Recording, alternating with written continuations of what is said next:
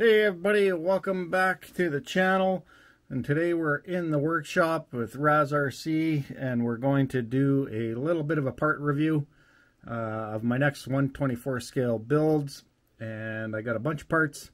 This build is somewhat sponsored by RC all-wheel drive. They were graciously kind enough to send me some parts for me to try out. And we've got them in here. We've got some Injora parts. And I've got a FureTech system that we're going to go through, and we'll go through what I got and kind of give you an idea of what I'm going to be doing with these builds. I've got two builds probably out of this, but one will be based off the C10 because we have the Injora Rock Buggies kits. So I got two of these kits sitting around. I've had these for a while. They've been sitting around waiting for a build, and I was lucky enough to get an email from RC All-Wheel Drive, who is a sponsor of the channel. Every so often they'll send me some parts, and they asked if I needed something, and of course I said, well, I have this build planned and I would like to get some of the parts that you have. So they did send me stuff. We'll go through that. So I've got two of the Rock Racer buggy kits. I got a red and a green. We're gonna do the C10. It's sitting around. It's pretty much 100% stock, besides some brass diff covers. I haven't done nothing with this rig since I bought it. It was just sitting around. I used it mainly in my scale garage that I'm unable to set up in my current new house that I've been into for a year now. I just don't have the space for it with the crawler course and everything that I built. I just don't have any more space to put up that 1/10 scale 3D printed scale garage that I have. So this thing's been sitting around. Time for it to get changed out. I don't do nothing with this sucker, so I barely even use it. It's October 28th, I believe. So winter has hit us. We got snow on the ground here where I'm at, so it's now time to get back into the 24 scale. So we're going to do a build, one of them in that, and with some RC all-wheel drive parts, and we'll go through those. So I've got two of the Rock Racer, like I said, kits. So we're going to be doing a couple of these. We've got, this is a Rcawd rear truss link, adjustable rear truss link. Hopefully you guys can see that. I'm using the DJI Pocket here. Stationary, so it'll do better focusing than the GoPro, so hopefully you guys can see that. I got this off of Amazon. Only color they had was purple, so it's a two-piece. You get the hardware kit, a little decal sheet there, but it is your rear truss link, and it's adjustable. So we'll see how that works. First time I've ever used that. We got that. As I go through stuff, we'll get it out of the way. We've got the Injora steering link. It's actually says Bronco Black, but it's the round ones. So we've got a set of those, and we've got a set of C10. I think these are the bronze links. So we're gonna try those ones out, the round ones. I usually go with these are high lift also. There's the part number. Hopefully you guys can see that. So yeah, we got a set of those. And we bought the Injora, I can't remember exactly what tires these ones were, but they're one of their newer ones. They got rock crawler tire on the, marked on it. They're 58 by 24s. They're brand new, so I thought I'd give them a try. I do have a whack of other tires to use. I really like these ones, but I've got a special set of rims to go on these, or I got pin tires, I've got swampers, I've got a whack of different tires I can use, but I thought I'd give these a try. They are a little larger. So these I got off Amazon, and almost every Injora part I get is off Amazon. Pretty much all of it. There is nowhere really around here to get Injora except for Amazon in my country anyways. So I got those, and for one of them, I've had this sitting around for a while. This is the FureTech Stinger brushless system. So it's the combo with the Lizard Pro and the transmission case, or mount, I guess it would be. This does not have the transmission case, but the mount for the SX24. So I think I'm going to use that, and I've also got another receiver for the Avatar radio. I really like that radio. I've only got it in one truck so far, which is the Scythe build, but we're going to do that again, hopefully in one of these two rigs. Probably the one that is not RC all-wheel drive based. I'm not 100% sure yet, because I do believe they sent me a motor tranny combo, and we'll have a look at those here in a second. So yeah, I've got that sitting around. It's been sitting around for almost a year. Figured I better start getting this stuff used up and order some more of the newer stuff, because this has been around a while now, and I've had it sitting for a while. I was going to put it into my Gladiator, but I didn't get around to it.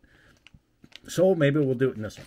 So anyways, and again, this is a partially sponsored build.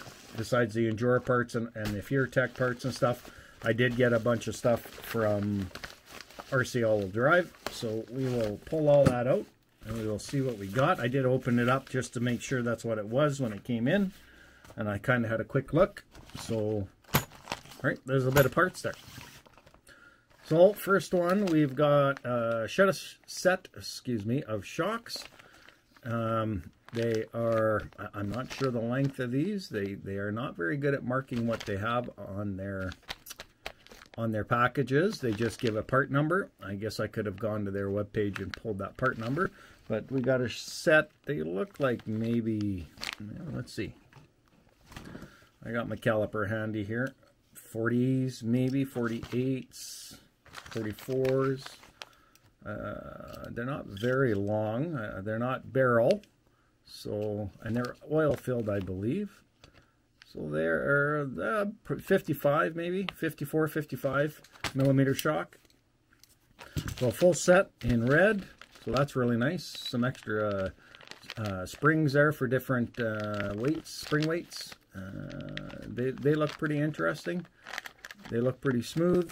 So we got a full set of RC all-wheel drive shocks. And they did send me a set of links, and I believe these are the deadbolt links. Yes, they are, because they are 69 and 41 mil. So I believe these are the deadbolt links. So, and they're high lift links. So we'll probably use one of these in one of the builds. Not sure which one yet. Like I said, I've got some weird parts to figure out how I'm going to do these two builds. What I'm going to steal off the C10 and what I'm going to use from RC all-wheel drive. And I do have a few other parts on the wall still from RC all-wheel drive that I'm going to probably use. Here we've got CVDs. So front, I believe, just front CVD joints. So hopefully you guys can see those. So those are the front. I don't think these are the plus 4s is what they have. Again, guys, I apologize. I should have went online and looked at what all these damn parts are, because I forgot that they don't really mark what they are on their pouches. But you get sticker sheets in there. They got nice packaging, but they just don't mark them. And you got bushings there. I don't think these are the pluses. I'm not 100% sure, but I don't think they are. I think they're just the replacements. I have a set in one of my drawers. Stock set, I could probably measure them out. But anyways, so we got a set of those. We got a drive shaft, and I believe this is the deadbolt drive shaft. Again, they don't frickin' mark it, so I don't know what I've got here. But it is a nice looking drive shaft. So I'm not sure if you guys can see that down in there. Come on, focus in. There we go. Hopefully you guys can see that. Nice little drive shaft in there. Probably deadbolt, I would think. And a really nice addition that I was surprised I got was a set of straight axles and full set axles, so everything's inside the axle. And you've got brass weight diff covers on there for some weight, front and rear set. And they're just a straight axle. I do have a set of their portals on one of my builds. I'm not a big fan of the portal height, but they are nice. They're amazing friggin' axles. But yeah, so we got a really nice set to go on, aluminum. All set, ready to go, except for, of course, that truss that we're going to put on the rear. Got a set of those. And we got a nice set of bead locks, and I believe these are their brass bead locks. If not, we will get a weight on these when I get my weight scale set up. But yeah, a really nice set of bead locks there. Hopefully you guys can see them. Nice set of red bead locks, black ring. They're pretty heavy. They're not as heavy. They might not be brass. They feel like they are, though. They're pretty heavy. I got a set of these. Oh yeah, they're not even close to these ones. So they could be brass, but they're not as heavy as these, which are amazingly heavy. These are a set of brass beadlock 1.0s from Details. Details is kind of big in my area. My local hobby shop gets these in from their distributor. These are pretty nice. They're really heavy. I'll get a weight for you. They're pretty darn heavy. Like really heavy. I was surprised to find them there, and I grabbed them the other day. So yeah, these ones don't feel as heavy, but I think they are brass. And we got, like I said, we got a motor. This is the 32 turn brushed 180 with the mount and the transmission. So hard for you guys to see that in there, but let's open that one up, because this one I've been looking at. I really wanted to get this video done, but I just haven't had any time. So these have been sitting for quite some time on my bench waiting for this video. And today is the day. Winter is hit, the snow is on the ground. I really don't know why they gave me that. Not sure what that's for. Servo extension. And this one comes with the, it's kind of nice actually. This one's got shock mounts. So I could put those on like because we're doing the rock racer, I could use these on maybe the Gladiator. And it's got side rails to relocate your electronics.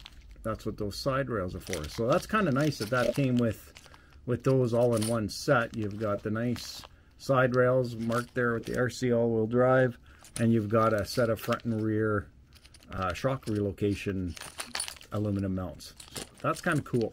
I'll be able to use those somewhere, definitely, because what I plan for this one, I don't know how that motor is, but I think we'll give it a go in one of these rock racers, because they have graciously sent these to me to try out. So I think we will use this whole setup, and that's a pretty nice looking transmission and mount there. Aluminum, I think that's aluminum. No, that would be plastic or carbon fiber of some sort for the backing plate there, covering the big spur gear in there, the big gear. But pretty darn nice. Again, this is RC all-wheel drives, 32 turn, 180 brushed motor. That's a big motor though. Hopefully we got room in that build for that sucker. And on the shelf, sorry, I should have pulled it down. I got a lot of parts on the wall there, guys, so a lot of our RC all-wheel drive parts. Well, not a lot, but a few. We've got the skid plate in red. So we got the full mount, the motor mount plate and skid plate. We'll use that on the one build with all the RC all-wheel drive stuff. So that'll be good. So I already had that in stock. And I do have the +4 CVDs and rear axle shafts. So I could use those if I wanted to.